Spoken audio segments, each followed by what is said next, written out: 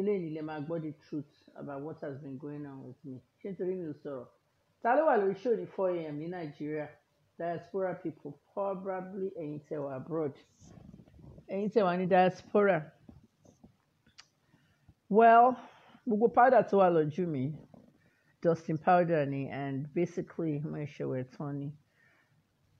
Àwọn ìwé 3:30 4 a.m. tí máa bẹ̀rẹ̀ iṣẹ́. Èyí ni mo bẹ̀rẹ̀ iṣẹ́ as a news aggregator, so ẹ jẹ́ ká bẹ̀rẹ̀ show. Àwọn èèyàn pọ̀ lórí show yóò yẹ wọlé because show is going to be one of my most important shows.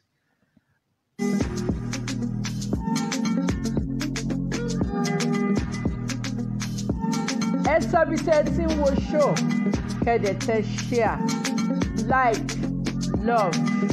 Ẹ yẹ kí n rí like àti love o. Donald AK, good morning. Nàìjíríà ni wọ́n wà nínú Èkó Èkó dẹ̀ sí. Show Yorùbá ni bọ̀ mo máa gbé Yorùbá English sí. So ẹ check níbo lẹ wà. Ẹ mention if tẹ́tí wo show because show máa dùn lálẹ́ àbí láàárọ̀ ìdẹ.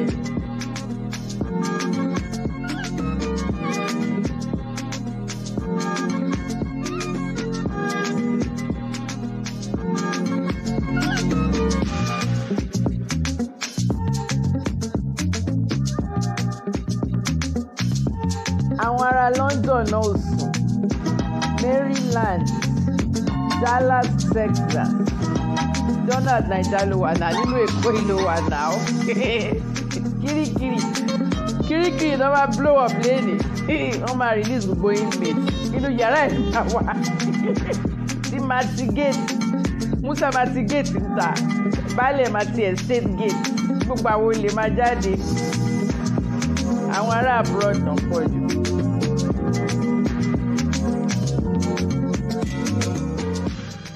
Ẹ̀yin tẹ́ wọnú show yìí live lẹ lucky jù.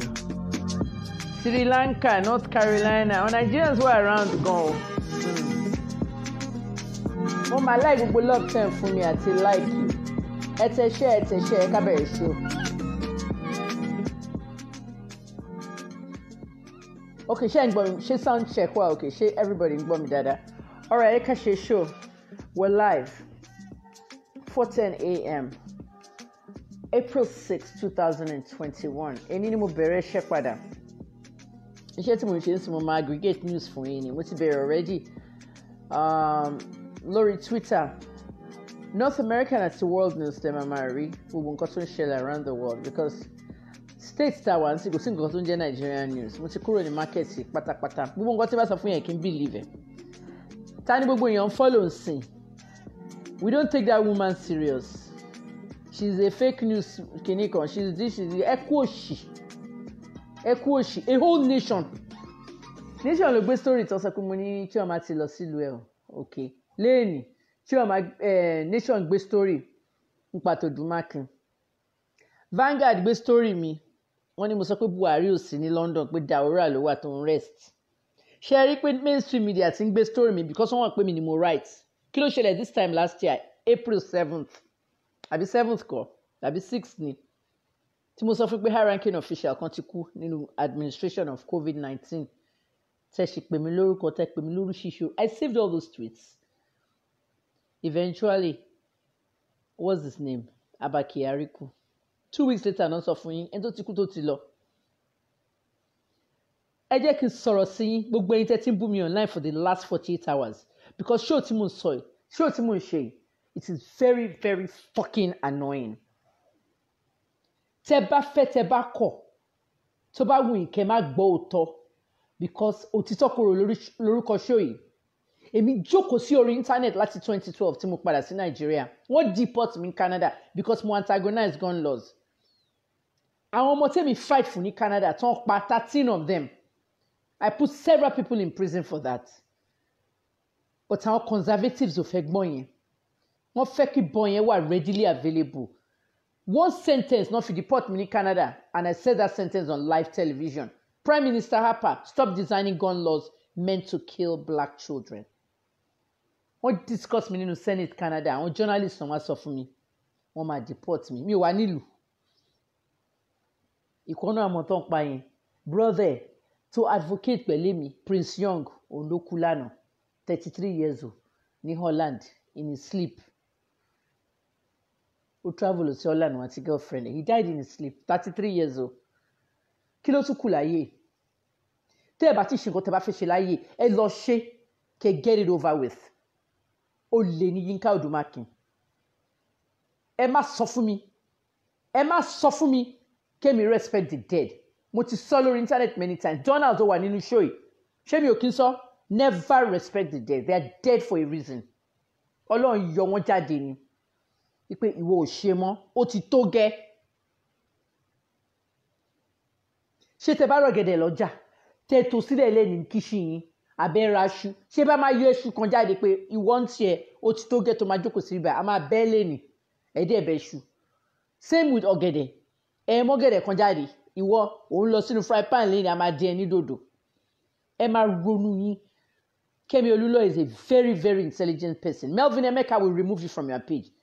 Okay? Go straight to the point, Oshele. I don't care if you are an Igbo that speaks Yoruba. Don't fucking rush me on my show. I'm very, very angry. Okay? And I'm reading comments as I'm doing it. I'm one of the most intelligent women in the world. Intelligence is not the degrees you carry.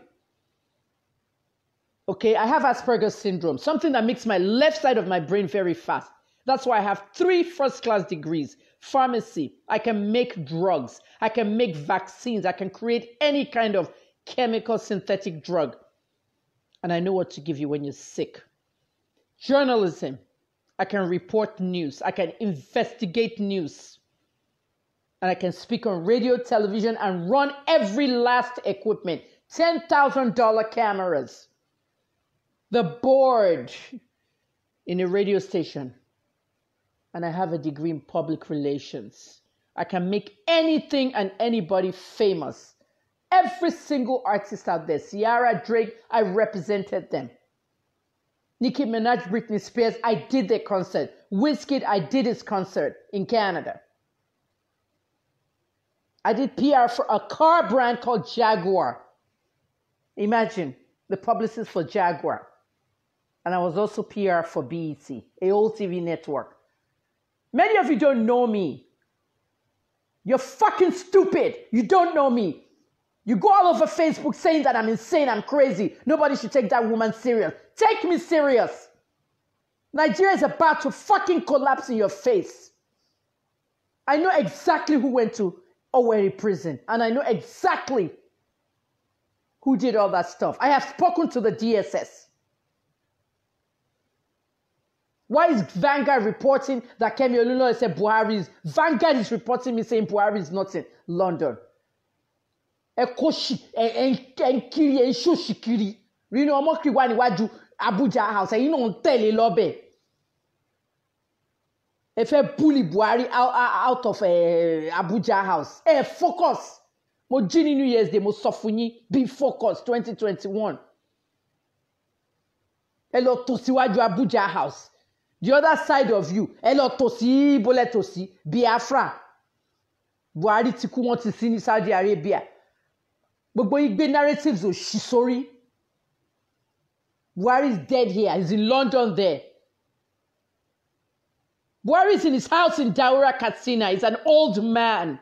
When I was telling you that my father was 48 in 1983 when he was governor, we're mathematical people. And if I start with mathematics with you, you'll think I know it more than my dad. And that's part of why I went into pharmacy, calculating drugs and doses. Every Oyo State governor was 48 except Seyi Makinde and maybe Ajimobi when they became governor. Bolage was 48 when he became governor, 1979. My father was 48. He was the same age as Buhari when he was governor.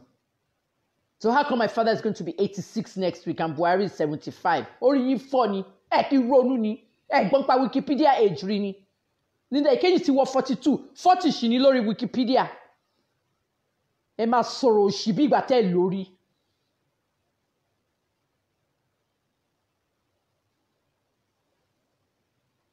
Mo ti ń wò yín láti joy. Mo ń ka gbogbo comments lẹ́yìn on different people's page. Ẹ jírò bọ̀bọ̀ tó ń ṣe tabloid the top celebrities. Ejiro, take this post down. Don't believe that insane woman. Go back here for you. Ta ló insane for you. Bí Babájídé Fájòdù ṣe sọ̀rọ̀ ànú nípa Sunday Igboho nìyẹn. Tó sọ pé Sunday Igboho jẹ́ tọ́ọ̀gì àwọn kan. Tí Igboho dá lóhùn padà pé ta ló ṣe tọ́ọ̀gì fún yín. Tọ́ọ̀gì ló ní gbogbo Mercedes, tọ́ọ̀gì ló ní gbogbo owó tó ń ta káà tó ní business. Ẹ wá fẹ́ borúkọ ẹ̀ jẹ́. Torí pé ó ti ṣe tọ́ọ̀gì fún mímí kó tọ́ọ̀gì fún kí. Nobody wants to hear that. Wọ́n máa dá yín lóhùn padà ni. Èèyàn mélòó ló wà insane? Kẹ́mi Olúlọ́yọ̀ wà insane. Kẹ́mi Olúlọ́yọ̀ is a mad woman. Dérèlé Ẹ̀dùn ló pè mí lọ́jọ́ kan tó ní kémi má bínú. Ó ní kí n má bínú pé bó ṣe máa ń pò náà ní mad nìyẹn. The meaning of mad is making a difference. Màá jókòó màá ka gbogbo òṣìṣẹ́ ń sọ. And you have a gifted journalist on your soil. Instead, kẹ́ lo èèyàn, kẹ́ fún níṣẹ́, kẹ́ support ẹ̀. Channels News. Kẹ́mi, we're waiting for you. Gbàtà fẹ́ gbaṣẹ́ lọ́wọ́ wọn fún wojú wa mọ́. When I arrived in Nigeria after I was deported from Canada, they knew I was a threat in the broadcast journalism industry. Nobody wanted to hire me. Wọ́n wá lo NBC, wọ́n fi parọ́. Of course, NBC no, my censor one. They were not sure about me. They were not sure about my views and what would come out of my mouth on TV and radio, and that they'll be fine. If you tell me what you want me to say on the radio and what not to say, then I'll work in that way. But I will not be over-censored. When BBC calls me from London, especially BBC Radio, one man fẹ́ interview me, kan tó gbé real interview lọ live. Mo ṣe interview nípa xenophobia. Níbi tí mo ti ṣe interview yẹn kò stop ni. That's the practice interview. Stop! Kemi, we can't go on. Why? You have to talk as a journalist, not as an activist. Ó pè mí láti London. Ìwọ fẹ́ kí n sọ̀rọ̀ nípa xenophobia bó ṣe ń pa Nigeria sí South Africa. Wá fẹ́ kí n sọ̀rọ̀ as an activist. But I'm both. I'm a journalist and I'm an activist. Cancel the interview then. 6 months mi ò ṣe nǹkan kan lórí BBC. BBC Pidgin wá ń pè mí, àwọn fẹ́ interview mi. Àwọn tó wà ní Ìkòyí bí báyìí. Tí n bá fẹ́ lo anger mi on BBC generally, torí mi ò gba nonsense lọ́dọ̀ wọn ní London. Queen Elizabeth ló ní BBC. Ó dẹ̀ ní nǹkan tó ń fẹ́ kí èèyàn sọ ní London. I do not like fucking censorship.